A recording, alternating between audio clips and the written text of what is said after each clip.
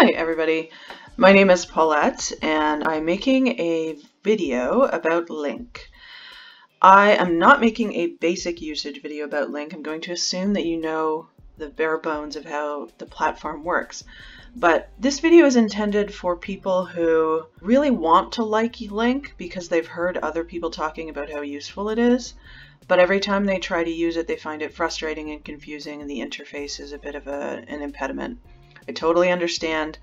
I think that LingQ has some slight frustrations and shortfalls with its interface that are worth persevering through because it can be such an extraordinarily useful tool. And moreover, I think that there are the things that you can change in the settings and ways that you can adapt your usage that basically nullify those disadvantages. So my hope in this video is to show people the way that I have arrived at peace and happiness with LingQ.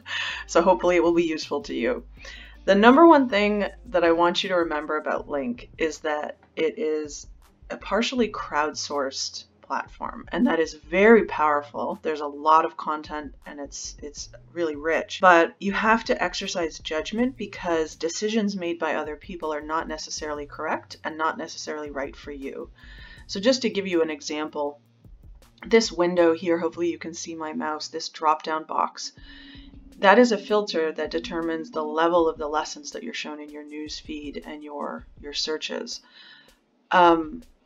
I discovered quite quickly that people don't always correctly categorize when they import a lesson.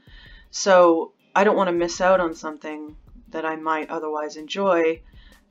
So I actually show everything. And within, if I click on something and it's too easy, I can tell that within seconds of opening it. So it's not really a problem. And it avoids me having to rely on other people having correctly categorized the linguistic difficulty of a source, which is actually quite difficult to do even for teachers. So the other thing that I wanted to mention up here, at the top of your home screen library page, there's this settings option and library topics. Again, it's very tempting to just click the things that you're interested in. But if somebody imports a really fascinating news article and doesn't bother to categorize it properly, again, you're missing out because of a crowdsourced categorization problem. So you can adapt to that situation however you prefer to do it, but just be aware that it is an issue with LingQ and with translations as well, as we'll see in a second. The next thing that I wanted to mention, let's get into an actual article. So these are things that I was looking at earlier. So this is actually something that I imported to LingQ. Inner French is a podcast that I listen to and really like a lot. And I imported the recording. If I were to press this button, you would hear a recording of it. And also the text, because Hugo provides transcripts for all his podcasts because he's great. And one of the things that I want to show you right away is this is the settings bar for the actual reader interface. And this is really important in my opinion in making it a pleasant thing to use. So just for a second, I'm going to click autoplay text to speech, which I generally have disabled by default. And then if I go back to the main window, as soon as I click on a word, you're going to hear the French robot woman pronounce that word. Assez. Assez. Sometimes I have this on, sometimes I have it off. It depends on my mood and if I'm in a public space or not. But it's very important to know how to turn it on or off. So for now, I'm going to leave it off because I think it would be annoying in the video.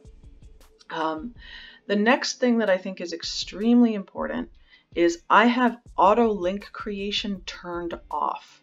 The reason that I have it turned off is it removes some of the control of which translation is chosen for a particular word.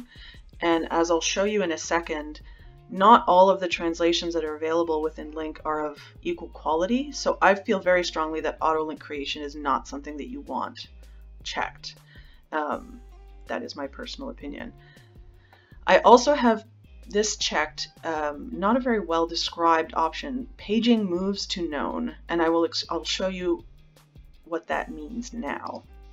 So on this main reader page, anything that's in gold, these are links that I have previously created in other reading material that happen to be recurring here. This is one of the strengths of LingQ. I actually just created this as an example when I was practicing for the video. So, but say for example that I had created this LingQ in another, in a story I was reading. J'ai passé beaucoup plus de temps. And now here that phrase is once again. So the gold things are LingQs that I've previously created. Anything that's in blue, I have not previously marked as a known word.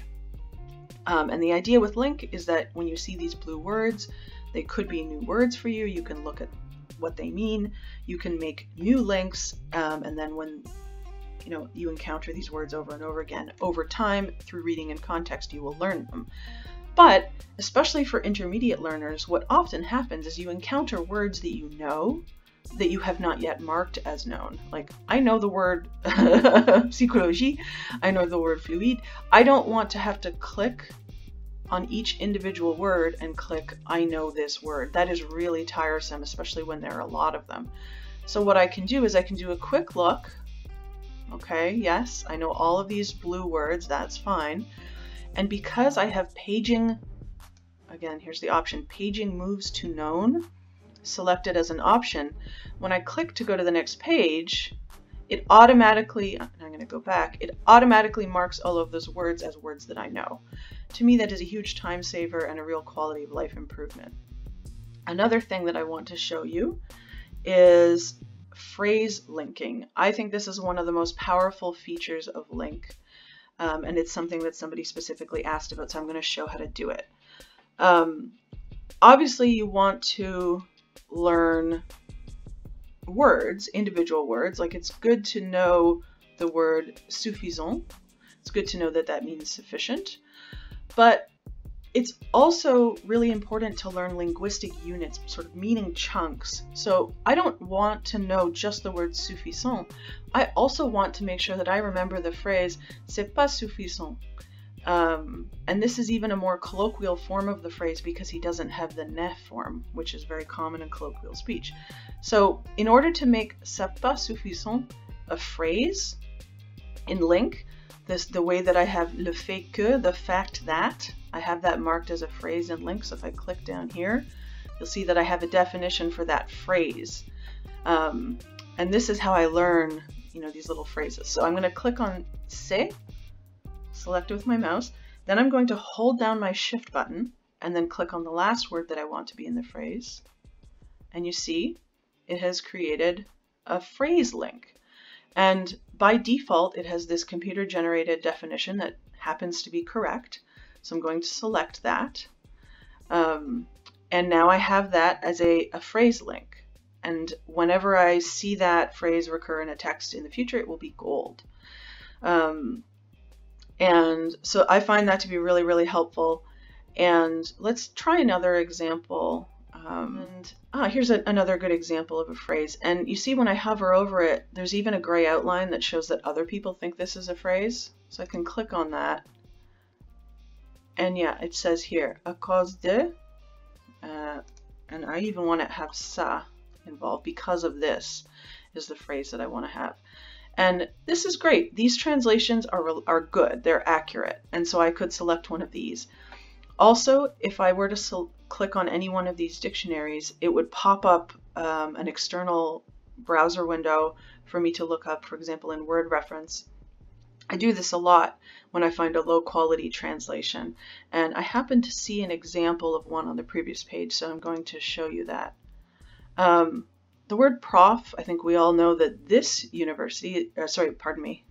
this translation is actually correct. But you'll see that with crowdsourcing, this definition makes no sense. It's obviously tied to a particular piece of source material that someone was reading. And that's not what we want to be the definition. That's absolutely rubbish. And these 17 other unfortunate souls have been suckered into clicking on this, or more likely, they had auto link creation turned on. So that's why I stay away from that. And I think that LingQ is most valuable for people who are not pure beginners in their language, because you have to have the wherewithal to exercise some kind of judgment.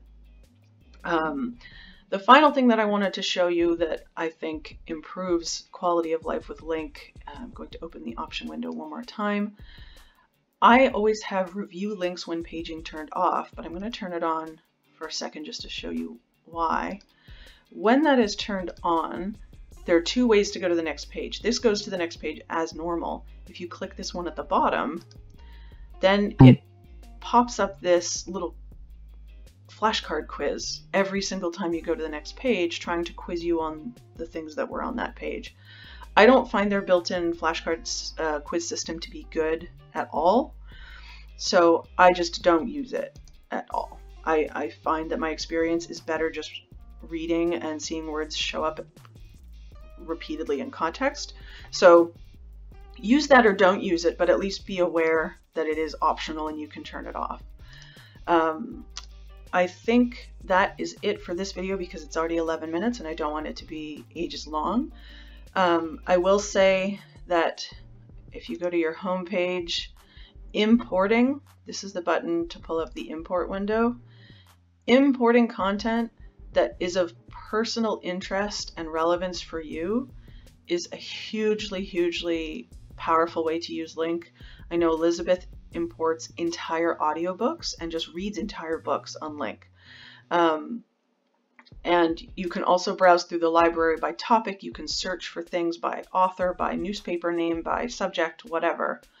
Oh, one final thing that I actually do want to show you. I'll go back to that inner French episode that I was using as an example. If I wanted to listen to this audio independent of the text, I can click on these three dots that are right here at the top of the reader, and I can click Add to Playlist. So I added it to my playlist. And then if I go back to the LingQ homepage, there's the playlist tab here. So I could listen to it, it got added to the bottom.